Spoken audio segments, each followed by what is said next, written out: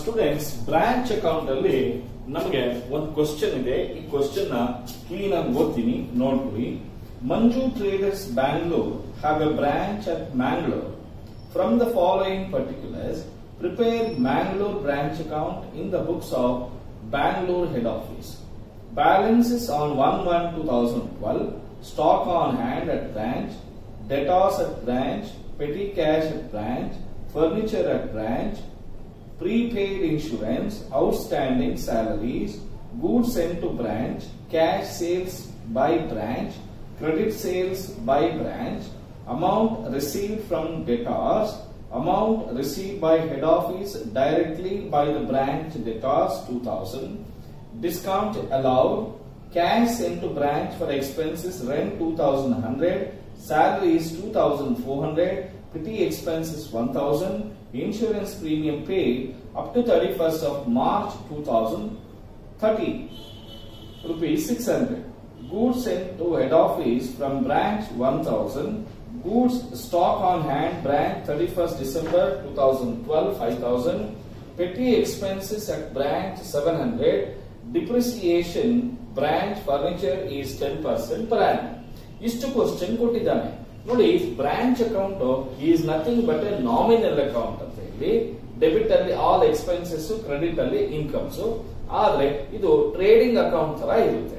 So trading account ಅಲ್ಲಿ ಹಾಗೆ ನಮಗೆ ಓಪನಿಂಗ್ ಸ್ಟಾಕ್ ಆಫ್ ಅಸೆಟ್ಸ್ ಹಾಗೆ closing balance of assets credit side ಇರುತ್ತೆ. ಹಾಗೆ opening balance of liabilities and credit side ಅಲ್ಲಿ closing balance of debit side ಅಲ್ಲಿ closing balance of liabilities. ಇಲ್ಲಿ balances on 1/1/2012 ಅಲ್ಲಿ ನಮಗೆ stock on hand, ಡೆಟಾರ್ಸ್, petty cash, furniture, prepaid expenses ಇಷ್ಟು ಇದೆ. Amount ಕೊಟ್ಟಿದ್ದಾರೆ.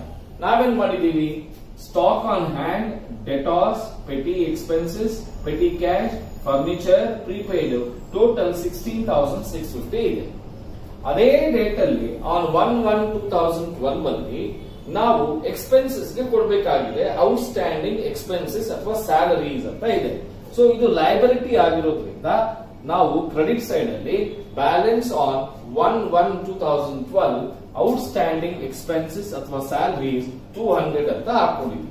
ನಮ್ಗೆ ಫಸ್ಟ್ ಯಾವ್ದು ಅಸೆಟ್ಸ್ ಯಾವ್ದು ಲೈಬಿಲಿಟೀಸ್ ಅನ್ನೋದು ಕ್ಲಿಯರ್ ಆಗಿ ಗೊತ್ತಿರಬೇಕು. ಸೊ ಔಟ್ಸ್ಟ್ಯಾಂಡಿಂಗ್ ಸ್ಯಾಲರೀಸ್ ಅಥವಾ expenses always it is A liability. ಹಾಗೆ ಓಪನಿಂಗ್ ಅಸೆಟ್ಸ್, ಓಪನಿಂಗ್ ಲೈಬಿಲಿಟೀಸ್ ತಗೊಂಡ್ವಿ. Next goods sent to branch ಅಂತ ಇದೆ ನೋಡಿ. Goods sent to branch 80,000 rupees ಇದೆ.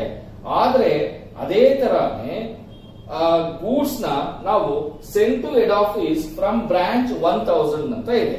ಅಂದ್ರೆ 80,000 ರೂಪಾಯಿ ಗೂಡ್ಸ್ ಅನ್ನ ಕಳಿಸಿದೀವಿ. ಅದರಲ್ಲಿ 1,000 rupees ಆಫ್ ಗೂಡ್ಸ್ ಅನ್ನ ಬ್ರಾಂಚ್ ಹೆಡ್ ಆಫೀಸ್ ಗೆ ರಿಟರ್ನ್ ಮಾಡ್ತಾ ಇದೆ ಬಿಕಾಸ್ ಆಫ್ ಡ್ಯಾಮೇಜಸ್ ಆಗಿರ್ಬೋದು. ಸೊ ಹಾಗಾದ್ರೆ ಒಟ್ಟು ಗೂಡ್ಸ್ ಹೆಡ್ ಆಫೀಸ್ ಇಂದ ಬ್ರಾಂಚ್ ಎಷ್ಟು ರಿಸೀವ್ ಮಾಡಿದೆ ಅಂದ್ರೆ 79,000 rupees ಗೂಡ್ಸ್ ರಿಸೀವ್ ಮಾಡಿದೆ. ಹಾಗೆ ಕ್ಯಾಶ್ ಸೇಲ್ಸ್ ಮಾಡಿದೆ 80,000 rupees ಅಷ್ಟು. ಕ್ಯಾಶ್ ಸೇಲ್ಸ್ 1,30,000 rupees ಅಷ್ಟು ಕ್ಯಾಶ್ ಸೇಲ್ಸ್ ಮಾಡಿದೆ. ಬಂದಿರೋ ಅಷ್ಟು ಕ್ಯಾಶ್ ಸೇಲ್ಸ್ ಬ್ರಾಂಚ್ ಅದೇ ದಿನಾನೇ ಹೆಡ್ ಆಫೀಸ್ ಅಕೌಂಟ್ ಗೆ ರೆಮಿಟ್ ಮಾಡಬೇಕಾಗುತ್ತೆ. ಅದಕ್ಕೆ bank account remitted to head office cash sales 1,30,000 ಬರೀಬೇಕು. ಹಾಗೆ ನಲ್ಲಿ ನೆಕ್ಸ್ಟ್ ಕ್ರೆಡಿಟ್ ಸೇಲ್ಸ್ ಅಂತ ಇದೆ. ದಯವಿಟ್ಟು ಯಾವುದೇ ಕಾರಣಕ್ಕೂ ಕ್ರೆಡಿಟ್ ಸೇಲ್ಸ್ ಅನ್ನ ಬ್ರಾಂಚ್ ಅಕೌಂಟ್ ಅಲ್ಲಿ ತಗೊಳ್ಳೋ ಹಾಗೆ ಇಲ್ಲ. ಆದ್ರೆ next point amount received from ಡೆಟಾರ್ಸ್. ಅಂದ್ರೆ ನಾವು ನಮ್ಮ ಕಸ್ಟಮರ್ ಬ್ರಾಂಚ್ ಯಾವ ಕಸ್ಟಮರ್ಸ್ ಕ್ರೆಡಿಟ್ ಅಲ್ಲಿ ಸೇಲ್ಸ್ ಮಾಡಿದೆ ಅವರು ನಮ್ಮ ಕಸ್ಟಮರ್ಸ್ 35,000 rupees ಅಷ್ಟು ಕ್ಯಾಶ್ ಅನ್ನ ಕೊಟ್ಟಿದ್ದಾರೆ, ನಾವು ರಿಸೀವ್ ಮಾಡಿದ್ದೀವಿ. ಒಟ್ಟು ಕ್ಯಾಶ್ ಸೇಲ್ಸ್ ಇಂದ 1,30,000 ಮತ್ತೆ ಡೆಟಾರ್ಸ್ ಇಂದ ಬಂದಿರೋ 35,000 ಒಟ್ಟು 1,65,000 rupees ನ ಬ್ರಾಂಚ್ ಹೆಡ್ ಆಫೀಸ್ ಗೆ ರೆಮಿಟೆನ್ಸ್ ಮಾಡಿದೆ. Next amount receive by head office directly by branch to ಡೆಟಾರ್ಸ್. ನೋಡಿ ಹೆಡ್ ಆಫೀಸ್ ನಮ್ಮ ಕಸ್ಟಮರ್ಸ್ ನಾವು ಸೇಲ್ ಮಾಡಿರೋದು ಬ್ರಾಂಚ್ ಕಸ್ಟಮರ್ಸ್ ಗೆ ಕ್ರೆಡಿಟ್ ಅಲ್ಲಿ ಸೇಲ್ಸ್ ಮಾಡಿದೆ. ಆದ್ರೆ ಹೆಡ್ ಆಫೀಸ್ ಡೈರೆಕ್ಟ್ ಆಗಿ ಹೋಗಿ ನಮ್ಮ ಕಸ್ಟಮರ್ಸ್ ಹತ್ರ ದುಡ್ಡು ತಗೊಂಡ್ಬಿಟ್ಟಿದೆ. ಅದನ್ನ ಯಾವುದೇ ಕಾರಣಕ್ಕೂ ಬ್ರಾಂಚ್ ಅಕೌಂಟ್ ಅಲ್ಲಿ ತೋರಿಸೋ ಹಾಗೆ ಇಲ್ಲ. ಡಿಸ್ಕೌಂಟ್ ಅಲೌಡ್ ನೋಡಿ, ಯಾವುದೇ ಕಾರಣಕ್ಕೂ ಡಿಸ್ಕೌಂಟ್ ಅಲೌಡ್ ಕೂಡ ನಾವು ಬ್ರಾಂಚ್ ಅಕೌಂಟ್ ಅಲ್ಲಿ ತೋರಿಸೋ ಹಾಗೆ ಇಲ್ಲ. Cash sent to branch for expenses, rent ಗೆ ಅಂತ 2100, ಸ್ಯಾಲರೀಸ್ ಗೆ ಅಂತ 200 rupees ಪರ್ ಮಂತ್ ತರ 2400, ಪೆಟಿ ಎಕ್ಸ್ಪೆನ್ಸಸ್ ಗೆ ಅಂತ 1000 rupees, ಇನ್ಶೂರೆನ್ಸ್ ಪ್ರೀಮಿಯಂ ಕಟ್ಟಿದ್ದಾರೆ. Total 600 rupees insurance premium payment ಮಾಡಿದೀವಿ. ಆದ್ರೆ ನಾವು ಡಿಸೆಂಬರ್ 2012 ವರೆಗೂ, ಸಾರಿ, ಇದು 31st ಆಫ್ ಡಿಸೆಂಬರ್ ವರೆಗೂ ಮಾಡಬೇಕು. ಆದ್ರೆ 31st ಡಿಸೆಂಬರ್ ವರೆಗೂ ಕೊಡಬೇಕಾಗಿರೋ ಇನ್ಶೂರೆನ್ಸ್ ನ ನಾವು ಏನ್ ಮಾಡಿದೀವಿ, ನೆಕ್ಸ್ಟ್ 3 months ಗೆ ಅಂದ್ರೆ 31st ಮಾರ್ಚ್ 2013 ವರೆಗೂ ಕಟ್ಟಿದೀವಿ. ಸೊ ಹಾಗಾದ್ರೆ 31st ಮಾರ್ಚ್ 2013 ವರೆಗೂ ಕಟ್ಟಿದೀವಿ ಅಂದ್ರೆ ಖಂಡಿತ 3 ತಿಂಗಳದ್ದು ಇನ್ಶೂರೆನ್ಸ್ ಪ್ರೀಮಿಯಂ ನ ಅಡ್ವಾನ್ಸ್ ಆಗಿ ಕಟ್ಟಿದೀವಿ. ಸೊ ಅದಕ್ಕೋಸ್ಕರ 600 into 3/12 150 ಮೈನಸ್ ಮಾಡಿ, ಅಲ್ಲಿಗೆ ಈ ವರ್ಷದ್ದು ಬರೀ 450 rupees ಆಗುತ್ತೆ.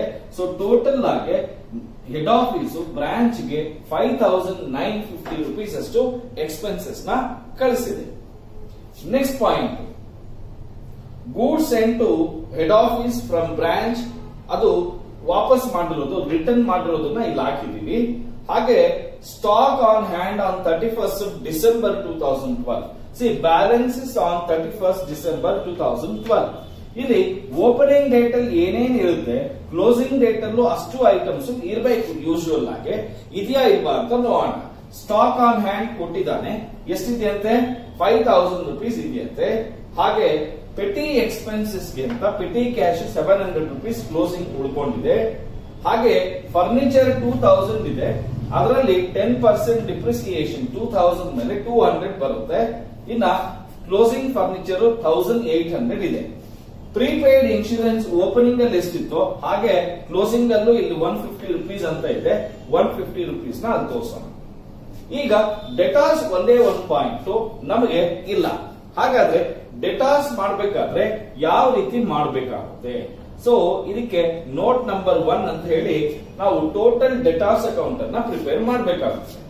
ನೋಡಿ, opening balance of ಡೆಟಾಸ್ debit side ಅಲ್ಲಿ ಬರುತ್ತೆ. ಓಕೆನಾ? ನಮ್ಗೆ ಡೆಟಾಸ್ ಕ್ಲೋಸಿಂಗ್ ಬ್ಯಾಲೆನ್ಸ್ ಕೊಟ್ಟಿಲ್ಲ, ಅದನ್ನ ಕ್ಯಾಲ್ಕುಲೇಟ್ ಮಾಡಬೇಕು. ಅದನ್ನ ಮಾಡಬೇಕು ಅಂದ್ರೆ ಏನ್ ಮಾಡಬೇಕು? ಡೆಟಾಸ್ ನಮ್ಗೆ ಬಿಗಿನಿಂಗ್ ಅಲ್ಲಿ 4000 ರೂಪಾಯಿ ಕೊಡ್ಬೇಕಾಗಿತ್ತು. ಈ ವರ್ಷ 40,000 ರೂಪಾಯಿ ಅಷ್ಟು ಗೂಡ್ಸ್ ಅನ್ನ ಕಸ್ಟಮರ್ಸ್ ಗೆ ಕ್ರೆಡಿಟ್ ಅಲ್ಲಿ ಸೇಲ್ಸ್ ಮಾಡಿದೀವಿ. ಒಟ್ಟು ನಮಗೆ 44,000 rupees ದುಡ್ಡು ಬರಬೇಕಾಗಿತ್ತು. ಅದರಲ್ಲಿ 35,000 rupees ಅಷ್ಟು ಅಮೌಂಟ್ ಅನ್ನ ರಿಸೀವ್ ಮಾಡಿದೀವಿ. ರಿಸೀವ್ ಮಾಡಿರೋ ಅಮೌಂಟ್ ಅನ್ನ ಹೆಡ್ ಆಫೀಸ್ಗೂ ರೆಮಿಟೆನ್ಸ್ ಮಾಡಿದೀವಿ. ಇನ್ನ 100 ರೂಪಾಯಿ ಅಷ್ಟು ಡಿಸ್ಕೌಂಟ್ ಕೊಟ್ಟಿದೀವಿ. ಹೆಡ್ ಆಫೀಸ್ ಡೈರೆಕ್ಟ್ ಆಗಿ ನಮ್ಮ ಕಸ್ಟಮರ್ಸ್ ಹತ್ರ ಹೋಗಿ 2,000 ರೂಪಾಯಿ ದುಡ್ಡು ತಗೊಂಡ್ಬಿಟ್ಟಿದ್ದಾರೆ. ಇನ್ನ ಕ್ಲೋಸಿಂಗ್ ಬ್ಯಾಲೆನ್ಸ್ 6,900 rupees ನ ನಾನು ನೀಟಾಗಿ ಇಲ್ಲಿ 6,900 ಹಾಕೊಂಡಿದ್ದೀನಿ. ಅಲ್ಲಿಗೆ ಟೋಟಲ್ ಕ್ಲೋಸಿಂಗ್ ಬ್ಯಾಲೆನ್ಸಸ್ 14,550 ಬರುತ್ತೆ. ಸೊ ಕ್ರೆಡಿಟ್ ಸೈಡ್ ಅಲ್ಲಿ ಟೋಟಲ್ ಮಾಡಿದ್ರೆ 1,79,750.